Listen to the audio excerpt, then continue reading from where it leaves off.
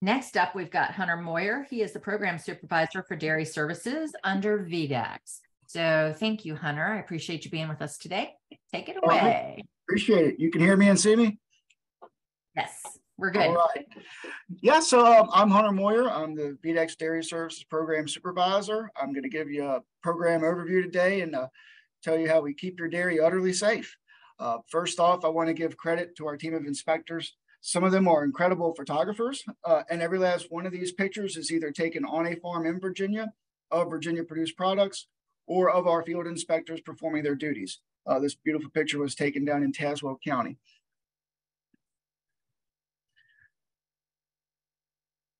So who are we? Well, we're a team for sure. I'm the program supervisor. I oversee the program as a whole, act as a liaison between outside agencies such as the Virginia Department of Health, the Food and Drug Administration, milk marketing cooperatives, and other industry organizations. I also work to update rules and regulations. I explain interpretations of those rules and regulations, and also tend to administrative tasks such as our program's budget. We have an assistant program supervisor. He's essentially my right-hand man. He oversees all the inspector activities, both remotely and in the field, also assists with rules interpretation, and takes the lead on label reviews. We have a program support tech who is the backbone of our program. Her primary function is data entry, permit issuance, and ensuring that sample results, as well as any enforcement notifications, are mailed in a timely fashion to producers and manufacturers. Last but certainly not least, we have 9 dairy inspectors that serve as the eyes and ears for the industry within the Commonwealth. They complete the inspections, they perform sample collections, and ultimately they enforce the dairy laws and the regulations, not only to maintain compliance, but more importantly, to ensure safe and wholesome dairy products for all of our consumers. Where are we? This, obviously is a map of the state. You can see some of us have fairly large territories. These are each inspectors, with the exception of one. And you'll see that Mr. I has half of a county. And that is because over half of our farms are within Rockingham County and the area surrounding it. You'll notice most of our farms kind of go up and down the Blue Ridge Mountains, which is interesting because most of our cheese, butter, and ice cream facilities are actually on the eastern part of the state, with the exception of Charlottesville. You'll also see our regional animal health labs. These are the labs that we take our product samples to, and they'll run them for the multitude of tests that we require for our dairy testing. And then, of course, our VDACS Richmond office. This is some Virginia-specific dairy facts based off of some 2021 USDA data. I would say the vast majority of this is still accurate and relevant. Of course, we don't have 421 dairy farms anymore. I'll give you the current number a little bit later.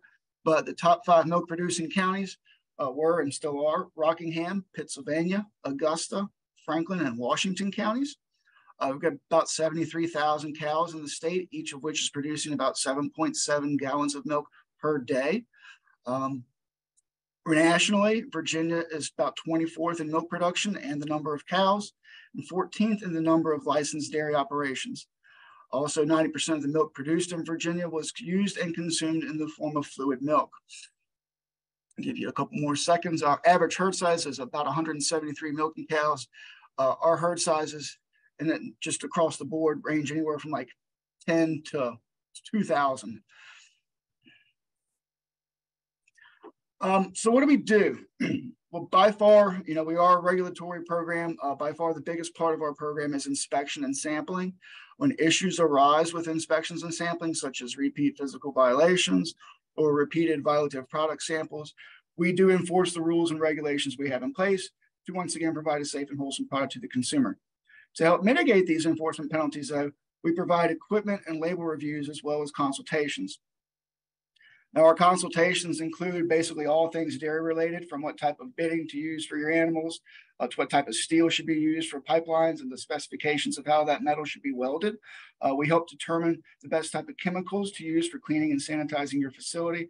We also help troubleshoot quality problems in raw milk or finished products. Part of our mission is also to promote and foster the dairy industry here within the Commonwealth, and we try to do that in whatever we do. We also educate about the industry everywhere we go. And here you can see one of our inspectors is teaching a group of children about some of the sampling we do for not only milk, but also water supply systems. So milk and dairy products are some of the most highly regulated and safest foods in the nation. You'll see my little disclaimer there. Raw milk for human consumption is not included in that little factoid. But really, a lot of people will say that, as far as things that are consumed, dairy regulations are right underneath that of basically pharmaceutical companies. I'm sure that everyone here has heard that milk is one of nature's most perfect foods. It absolutely is. It is extremely nutritional, not only for humans, but also, unfortunately, for bad bugs such as listeria. You will see that Virginia has 5 dairy-related regulations. They include the Grade A regulations, the cooling, storing, sampling, and transporting of milk regulations, regulations revolving around ice cream and frozen dessert. We have pay-purpose laboratory regulations. And finally, we have the regulations governing milk for manufacturing purposes. That is a regulation that includes all of our rules for cheese and butter, not only farms and facilities. Both our Grade A in cooling and storing regulations have incorporated the 2017 Grade A pasteurized milk ordinance into them. We refer to it as the PMO. The PMO is a set of minimum standards and requirements that are established by the U.S. Food and Drug Administration, and that regulates not only the production and the processing of Grade A milk and milk products, but also the packaging of those products. The PMO lays out what to look for in inspections and how often to do them, how to test and verify pasteurization equipment, and establishes raw and finished product sampling frequencies, as well as minimum quality standards. Many of the standards that we use in dairy, especially when it comes to equipment design and cleanability, are also some of the same standards that many pharmaceutical drug manufacturing companies use. So the first step on our journey today is going to be where it all starts, at the farm level. We currently have 373 Grade A farms in the state of Virginia. Those are all going to be cows with the exception of 1 Grade A goat farm. And we have 15 manufactured grade farms, and 13 of which are goat farms, slightly different in what's considered a Grade A and manufactured grade, slightly different rules. Basically, manufactured grades are going to be most of your cheese producers. The Grade A is your typical dairy that produces milk that's going to be pasteurized and bottled. Manufactured grades, they're going to be our producer processors, where the milk is collected and made into cheese or ice cream products right there at the farm. Additionally, Grade A raw milk can be transported across state lines and to be used for any type of dairy product, whereas manufactured grade raw milk can only cross state lines if it's to be used for manufactured grade dairy product. So manufactured grade milk can't be turned into like a Grade A bottled milk that you would buy at the store. Our inspections, we do a minimum of twice per year, 83-point inspection each time. They include the construction and cleanliness of the milking parlor, milking equipment, and the milk house. We also observe the cleanliness of the animals and their housing environment. We make sure that hand washing and toilet facilities are in working order. We check the surroundings of the farm and the milk house to make sure there's no harborages for rodents or flies. We also want to make sure that milk has adequate protection from contamination. On a physical level, we make sure that there's no hay or sawdust floating around in the milk. Biological level, we're making sure that filters are in place for mastitis or any other debris that may happen to come off of an animal's teeth during the milking process, and make sure that's not getting sent into the milk tank. And on a chemical level, we're looking for things like making sure that there's a physical break from any chemical connections that are needed for cleaning while milking is in progress. We sample water every 2 years for private wells, and every 4 out of 6 months, we sample raw milk supplies for somatic cell counts and standard plate counts, as well as for antibiotic residues. Somatic cells are nothing more than white blood cells, and they give us an understanding of the general health of the herd or the animal. And the standard plate count is a way of counting the amount of bacteria found in the sample. This is most often an indicator of how well the milking system is cleaned. Most states simply follow the federal PMO standards for somatic cells and standard plate count, and you can see those standards listed on your screen. But a few years ago, our Virginia State Dairymen's Association decided that our Grade A farmers should prove to the nation as well as the world how good of a product they can produce. So they put in a petition for rulemaking with VDACS to help achieve that. And as you can see, Virginia's quality standards are now much stricter than the federal limits. And we now produce some of the highest quality Grade A milk in the nation. Our somatic cell count limit was cut by 250,000, and the limit for standard plate count was halved. All right, moving on to antibiotics. Cows and other dairy animals are given antibiotics for the same reason that people are, such as to help fight off an infection or to save a life. However, for multiple reasons, we don't want any type of antibiotics in our food supply chain. You've got the potential of causing harm to individuals who are allergic to certain antibiotics. And across the board, the dairy industry has always wanted to help mitigate antimicrobial resistance. So raw milk has been officially screened for antibiotics for decades now. And each year, the amount of milk that tests positive for antibiotics declines. As of last year's study, only 0.06% of the total raw milk supply in the nation was found to contain antibiotic residues. Now, the important thing is none of that milk ever enters the human food supply. As a matter of fact, it is mandatory that all milk must be tested for antibiotics prior to pasteurization, and any milk that tests positive has to be disposed of so that it will not come back into the human food supply. Not to mention, the farmer who is implicated for that adulteration, he has to pay all the other farmers that his milk was commingled with on the tanker load. And a tanker load of milk can be between 5,000 and 8,000 gallons. For somatic cell count and standard plate count, we have a 3-strike system for enforcement. If 2 of your last 4 samples are violative, we issue you a letter of warning. If 3 of the last 5 are over the limit, your permit is then suspended and you can't sell any more milk until your counts are back under the legal standard. If your milk tests positive for antibiotics, however, your permit is immediately suspended and you have to dump everything you produce until your supply tests negative again. Lastly, we also test for radiological compounds for farms that are within a certain radius around nuclear power plants. We can also test for aflatoxins, and we can also screen for brucellosis and tuberculosis. This photo, it just got sent to me about a week ago. An inspector sent this to me while he was conducting a farm inspection. As you can see, this producer kept about every inspection he ever had on file. If you read it, I want you to notice a few things. First off, the producer was suspended the day after his sample was taken from the inspector because it was adulterated with antibiotic residues. Now we have technology that can detect residues in about 15 minutes. But in 1974, a 24-hour turnaround was absolutely incredible. Also, I want to note the time the inspector went out to serve the suspension notice, which was 9:30 at night. We take these types of residues extremely seriously, and we always have. And lastly, you will see that the farmer had to dump all the milk that was produced from the time that the sample was collected and submitted to the lab, which was about 300-gallon jugs worth once you do the math. Since antibiotic residues cause an immediate permit suspension, all that milk that was produced after that sample was collected was basically produced without a permit and therefore unsaleable. So the producer is going to have to continue to lose milk until his sample came back as negative for antibiotic residues. So that's why, the penalties are so big for these farmers. The antibiotics are hardly ever used on animals anymore, and it's really just mostly to save a life. But now while we're here, I also want you to notice the big bold statement that are listed above the violations on this inspection sheet.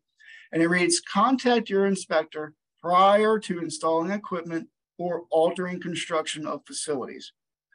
I'll get to why that's so important a little bit later when we talk about consultations. So how does milk get off the farm? With the exception of our producer processors, most milk in Virginia is going to be sold through what we call a milk marketing cooperative in order to achieve the best price for a farmer's milk. So the co-op decides which plant to send the milk to and who's going to pick up the milk at the farm. And that way the farmer can focus on his farm and his herd and all the other things he has to do to run a successful operation. Now, before the milk ever leaves the farm, a sample must be taken from each bulk milk tank. This sample will be used to check the quality and the temperature of the milk and to make sure there are no antibiotic residues once it arrives at the plant. Haulers are evaluated on their pickup and sampling procedures to make sure that they don't contaminate the milk. Part of their evaluation includes ensuring proper hand washing, proper sampling technique, proper sanitizing of any dippers, valves, or other pieces of equipment that are going to be used to collect the sample, proper labeling of the sample, and proper storage of the sample during transport from the farm to the plant and or laboratory. Since milk is such a perfect food, once again, for any organism, milk in bulk milk tanks must be agitated consistently and refrigerated immediately to prevent any unwanted bacterial growth. These bulk milk tanks are equipped with multiple ways of assuring that the milk is rapidly cooled from the 100 degrees plus that it's leaving the animal from. to below 40 degrees within a matter of just a few hours and then held there until it's taken off the farm. We've got about 230 hauler samplers here that are permitted within the state. They're evaluated every year and a half. It's a 50-point evaluation. And these haulers take what we call a representative sample out of that bulk milk tank. So they're taking just a few ounces of milk in that tank that's supposed to represent everything. So if they don't agitate the milk correctly and the somatic cells rise to the top, or if they don't wash their hands, or if they don't sanitize their dipper, that sample is not going to be representative anymore, which means the farmer could potentially take a big ding on his paycheck for something that wasn't his fault. So that's why we try really, really hard to train these guys really, really good, because they do directly impact what the farmer gets paid. So since that producer must maintain that milk to below 40 degrees at the farm, we still need to make sure that it stays that cold all the way to the plant. So after that hauler is done sampling, the milk is going to be pumped into a specially designed milk transport tanker that's designed to keep this milk cold for prolonged periods of times from transit from farm to plant. So some of the things we look at during inspections of these tankers include proper tamper-proof seals to protect the milk from contamination or intentional adulteration, and you can see one of those in the top left. We check for properly filled out shipping manifests, properly filled out sample vials. We also look at the exterior and the interior condition of that tank shell and the inner liner, and make sure that any and all filters, O-rings, gaskets, sanitizer containers, anything that's going to potentially come into contact with the milk is also properly protected from contamination and cleaned and sanitized properly. We've got 88 tankers in the state. We inspect them once a year. It's 33 points, things that we look at on the tanker. We also have 2 wash stations. These are dedicated facilities that are not located at a milk processing plant, but they're a standalone facility, and their sole purpose in life is to wash dairy tankers. And we have 1 transfer station, which is a place where smaller tankers will come and offload into a bigger tanker to save money logistically on transporting these enormous amounts of milk. These stations are inspected a minimum of every 6 months. So once the milk is delivered to the plant where it's going to be pasteurized, it undergoes another series of quality checks before it's even offloaded, before you even hook a hose to the tank. First off, it's illegal for a plant to accept a load of milk if it's over 45 degrees, or if it's tested positive for antibiotics. Additionally, the plant can reject loads based on their own quality standards, such as butterfat content, somatic cell count, standard plate count, temperature, or cryoscope results. A cryoscope test looks for added water in milk. Milk is basically about 87% water to begin with, which I've always thought is very interesting. There's 16 grade A processing plants here in the state of Virginia. They're inspected quarterly, 83 items on each inspection. Every pasteurizer they have also has to be inspected quarterly. These pasteurization checks look for a multitude of public health controls and test them all to make sure they're functioning correctly. They can easily take a day per pasteurizer, if not more, for some of these larger plants. If your plant is on a private well, they're getting their water sampled by us every 6 months. Once again, you're starting to see a pattern here. 4 out of every 6 months, their product is going to be sampled. We're looking for coliform and standard plate count, looking for antibiotic residues again, and we're looking for phosphatase. Phosphatase is an enzyme that is inactivated after proper time and temperature, after proper pasteurization time and temperature requirements have been met. So Virginia is what's called a split state. Every state in the nation has a dairy program in it, and it either falls within the Department of Agriculture or the Department of Health.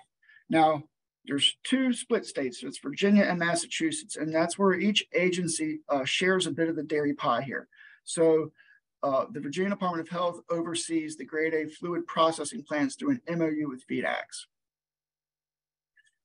So now we've talked about fluid milk, and it's been pasteurized. What else can we do with it?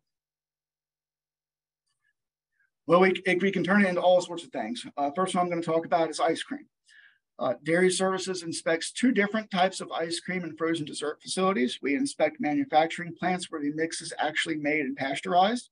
And we inspect those facilities that purchase a pre-made mix, add their own inclusions and flavorings, and then wholesale that product. The VDACS Food Safety Program will inspect facilities that sells their ice cream products at retail. We have about 36 ice cream plants here in the state of Virginia right now. They're inspected quarterly. If they're doing pasteurizing themselves, their pasteurization equipment is tested quarterly. We do a label review every time we visit these plants. Some of the things we look at during our inspections are going to be equipment construction, floors, walls, and ceilings, washing and sanitation procedures, hand washing and toilet facilities. We're going to always do a pasteurization record review. We're going to always do a storage record review.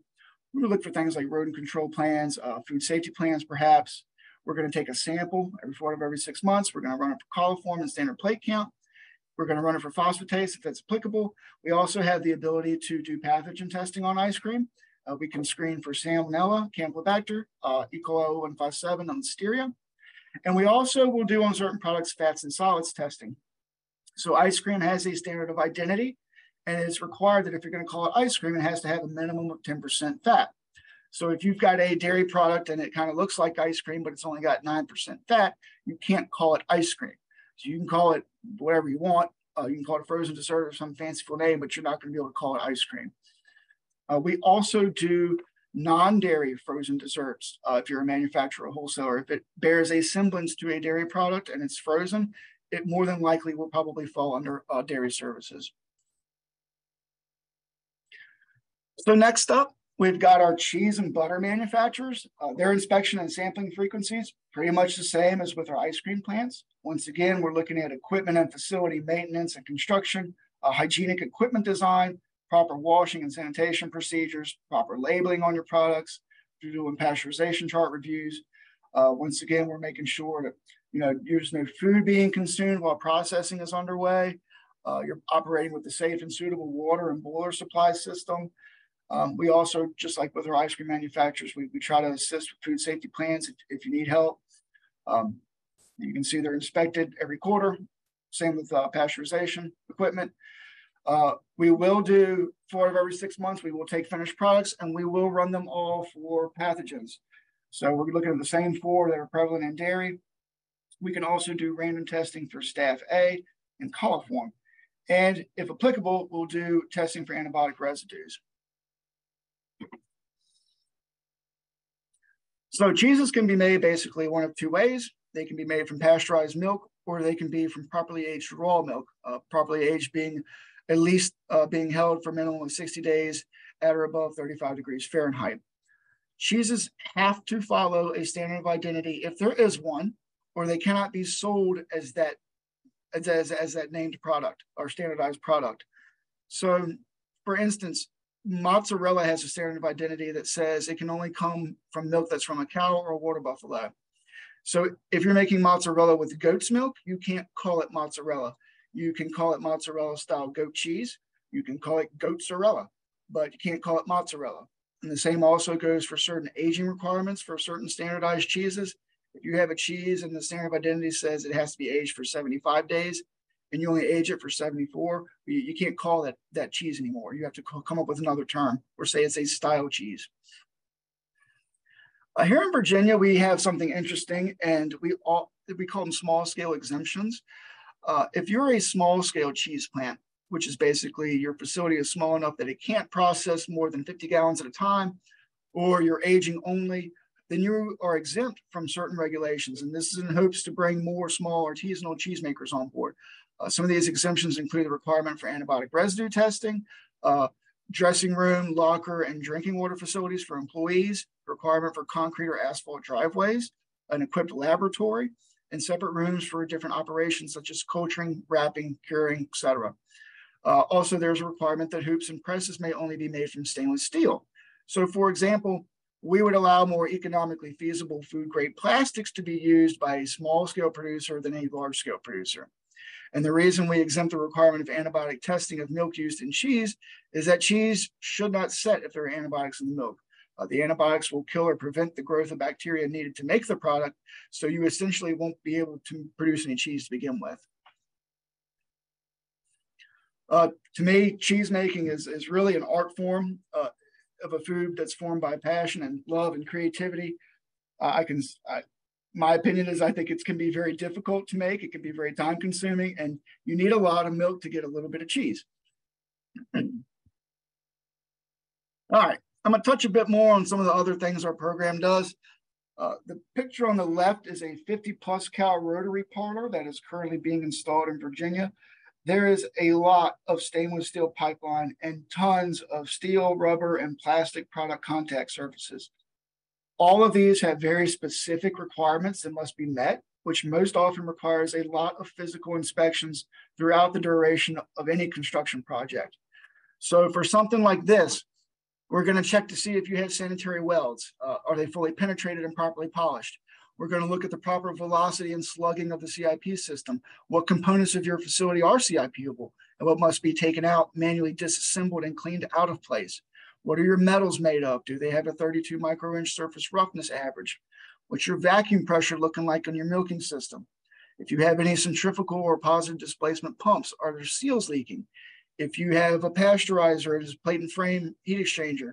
Do you have fouling on those plates? The fouling is like a bacterial buildup. If you have thermometers, are they at the right place? Are they recording the right temperature? Are they within the correct accuracy? For our robotic milking systems, are your robots following the correct teat preparation protocol for each specific manufacturer?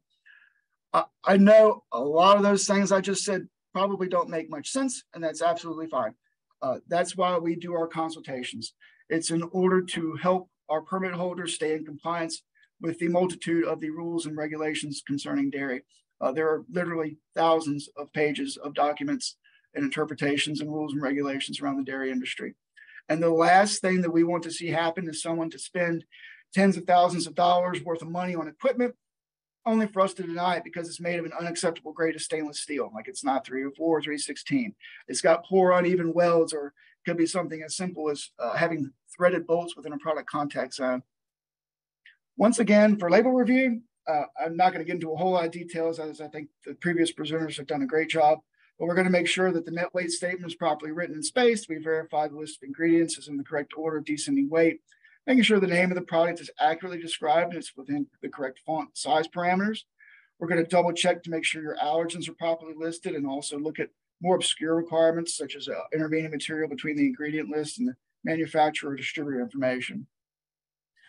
And as I said previously, we want to try to promote and foster the dairy industry in whatever we do and educate about the industry everywhere we go.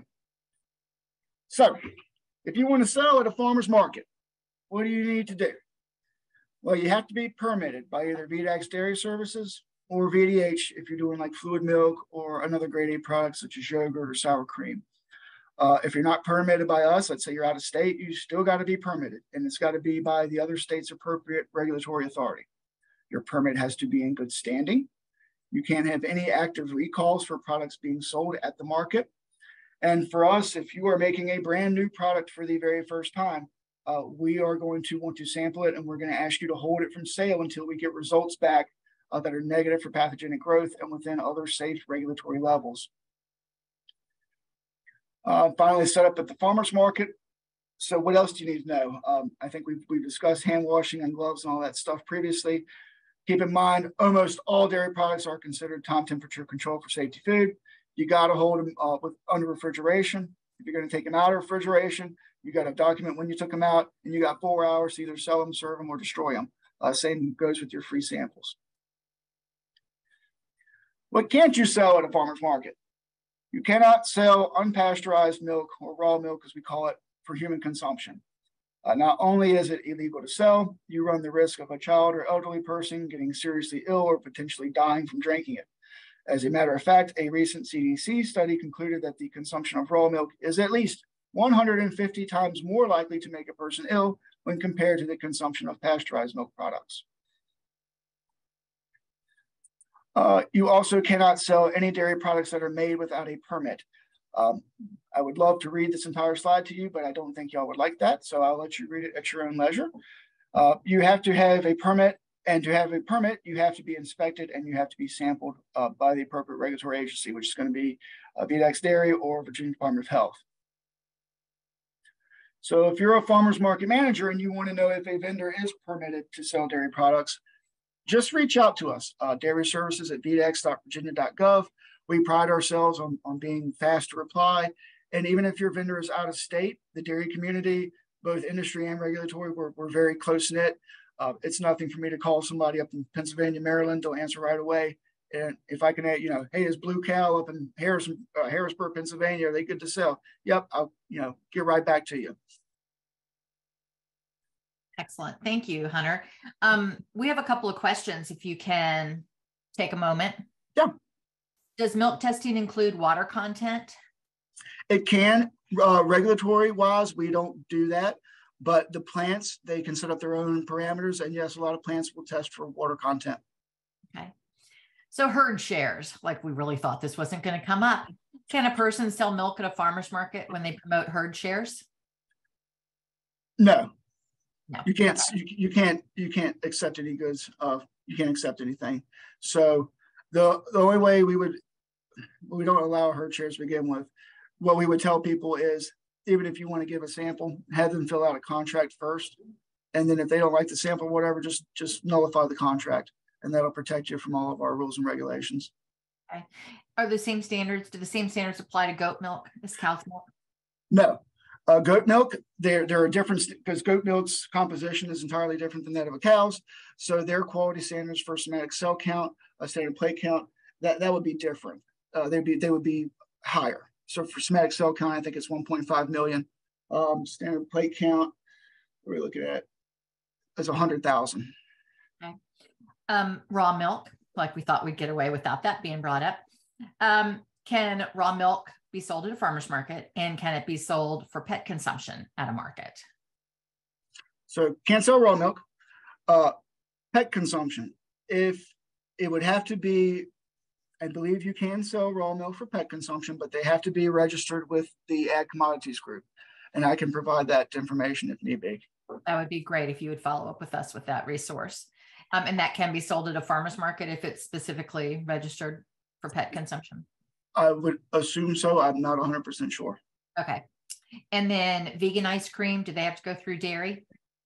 Yes, we have plenty of vegan ice cream manufacturers that we currently permit. So if you're wholesaling, yeah, you should probably come to us. Okay. And then to clarify, a 90 goat farm in Pennsylvania that produces Chev and sells in Virginia only needs a permit from Pennsylvania and no other VDACS or VDH permits? That's correct. What we've done in the past is if a farmer's market manager tells us that they're getting this product in, we'll contact Pennsylvania, ask to make sure that it's okay for them to sell that product across state lines, make sure their permit's in good standing, and then we would have no issue with it. Okay. And then not a question, but well, I guess I'm asking you.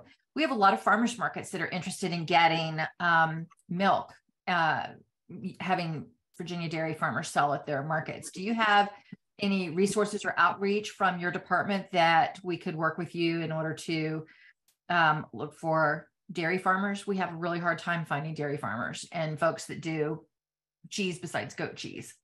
Yeah, so we have a list of all of our producers. Now, the health department would maintain a list of the people that are permitted to sell or to manufacture fluid milk. And there's only about 16 of those in the state. Only a few of those are small scale, but yeah, anybody can send me a request for permit holders in the cheese category or ice cream or just farmers in general. And I'll treat it as a FOIA and get it back to you. Okay. So they come to you. Cool. Thank you. I really appreciate it. You've been a huge help today, and we hope that we can get more dairy farmers at the farmers markets because it is sorely, sorely wanted. Any last questions for Hunter while we have him? Drop them in the chat. If I missed anything, I've been trying to stay on top of it, but if I missed anything, let me know. I see there are a couple of other questions, new questions in the chat for VDACS and VDH. So if y'all could hop on and look at those, that would be great. And, Hunter, thank you so much. I really appreciate it. It was great. So I would like to say a special thanks to all of our partners. Again, the Virginia Department of Health, Virginia Department of Agriculture and Consumer Services, Virginia Cooperative Extension, and the Virginia Family Nutrition Program, as well as the USDA, FMPP, Farm Credit, VSU College of Agriculture, Prince Charitable Trust, Virginia Fresh Match, and the Virginia's for Farmers Market Lovers Trail and Virginia's for Farmers Market Lovers. We thank you.